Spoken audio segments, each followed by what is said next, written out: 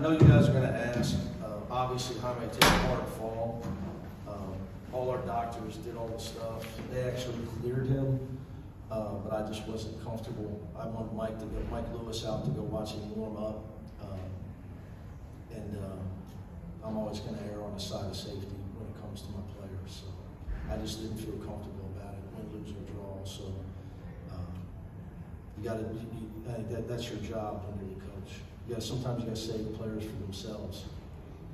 You know, that kid would run through a wall, so it's my job to and he might have been, he's probably, he says he's fine. They passed all the concussion tests and all that stuff, but he fell pretty hard on his head. So sometimes that stuff takes a while. Symptoms could show up 2-3 hours later, so I just thought it was the right thing to do.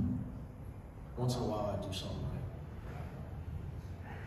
Coach, it seemed like you were trying to go into the paint a little bit more with Miles Johnson. He was 5 of 6. Can you talk about his game? Well, he's got 12 points, 10 rebounds, and 14 deflections. So he's got a UCLA triple-double. What I told him was, that's who I want to see every game. So for him, being included in the offense and having things demanded of him, I think he's been such a nice guy his whole career. People have just kind of accepted who he used to be. And my message to him was coming here, I don't accept that from any of my players. I came here to try to win a championship, and I want every guy to become a better player, make the NBA or play in Europe or whatever they do. So he's getting pushed at every turn here like he never has before. What about Tiger Campbell? You got Colorado went on a run, and he seemed to, score. Same with him. See, I've seen that guy in practice. Now, some of their strategy was to force him into a shoot. That was their game plan. I'm not telling you any secrets. I mean, it was very clear that was their game plan. And I like the fact that he didn't even think twice. Because for us to become the team we could become, we get everybody healthy, we get Peyton's confidence going. Tiger's got to be the guy that's capable of that. And if you want to have that game plan, he just go get 21. But he's, another guy. Everybody, I accepted he was a young player for 2 years, grooming him, giving me his best effort, but not anymore. I'm trying to, he's got to try to be one of the best players out there. He's got to take it personal, like what happened in the Gonzaga game, like that matchup. It can't happen. Not for us to be who we want to be. With Miles, has this been a continual challenging him or something like that? No, every day. But, Rome wasn't built today. So today you saw the culmination of a lot of hard work. Darren Savino should have been a head coach 3 years ago when I left Cincinnati. He should have gotten that job. Now, Wes Miller is my friend, and I'm doing everything I can to help counsel him. And I want nothing but the best for him. But Darren's as good as he is. He has no business still being an assistant. He does an unbelievable job developing players. So we're seeing a lot of his work with Miles paying off. Was this a continuation of the defensive effort that you started to see against UNLV? Well, in the first half. Second half, we give up 38 points. Now obviously, hey, they got good players. Colorado's is well coached as a team. Tad's going to call timeout. He's going to try to adjust. He went small. He was big, then he went small. Obviously, no Jaime. We're playing makeshift lineups, but we're getting better defensively. We're still not quite all the way there yet. I think part of it is Johnny and Tiger played too many minutes. So I think that, and it's new for Miles playing that many, 28 for him. I think for us to be who we need to be defensively, we got to probably play nobody more than 30. You guys get tired, and that's what happens. You see what happens on the defensive end. You got kind of a second unit going on there too. That's something you've been trying to do. Yeah, I thought that was a big part of it. Why we were able to put the run on. We keep trying to push the ball. We keep trying to use our bench. Jalen Clark did a lot of good things, and he does a lot of things that don't show up in the stat sheet. But, you know, it's just a process. You know, Peyton's still a young guy. The physicality gets him at times. He just wants to do so well, so bad to help his team. You know, trying to find Jake. You know, he got 5 minutes tonight. Trying to find him minutes is tough with Dave and Johnny.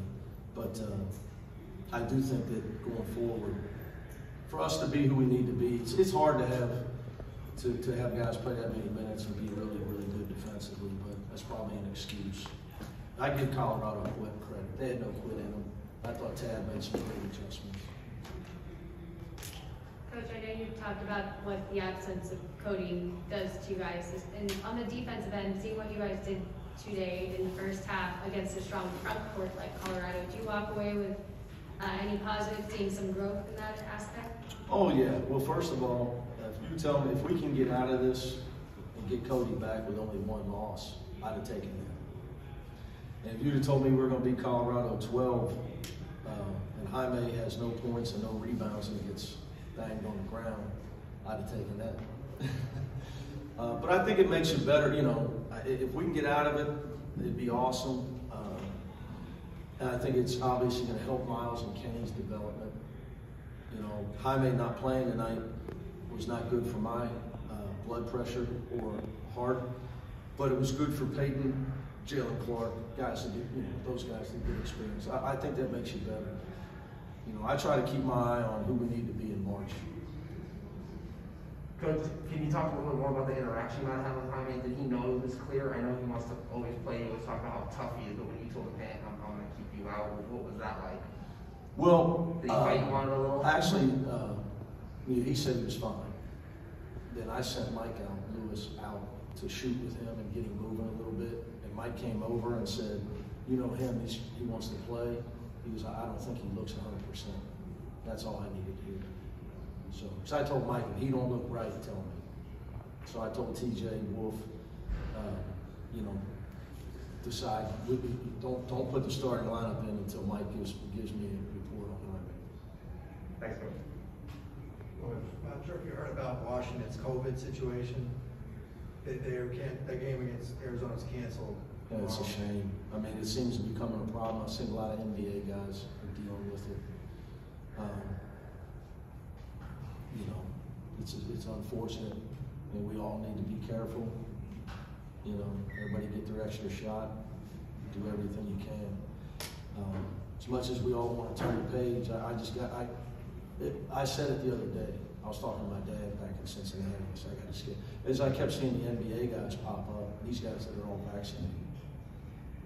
You know, it's a concern. So I don't know what protocol is. You know, from the Pac-12 meeting, supposedly it was going to be a forfeit if you couldn't play. But I don't know if I'm right on that, to be honest with you. I'm going to have to check. So I don't know where that's at. I know we would need to play, because we wouldn't play again until Marquette, because we got finals. So it would be a long break for us. But again, you know, when it comes to that stuff, you just hope all their guys are okay, their coaches. I obviously know what you just told me. Somebody mentioned it walking in. I just hope it doesn't become when it comes to the COVID stuff, pray everybody's okay. I hope it just doesn't become a massive problem, right? For all sports. You know, it's tough. All right, guys, I'll let you get to them.